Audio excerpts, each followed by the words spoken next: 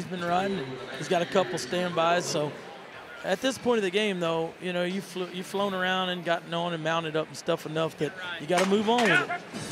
Tyson's got a big chance tonight. Ooh, horse is free, really free. In other words, he was still running when he threw his rope, so he couldn't control his slack, and he let, oh, this was a great gift to get away to. Man, that was a good one. Oh, man, it was. He's 8.9, and, you know, that's where you'd like to have Onico pointing him out and knowing the game and getting ready. So all Tyson can do is just muck on through the run, and he's 8.9. Hard to put a dollar value on a horse that fits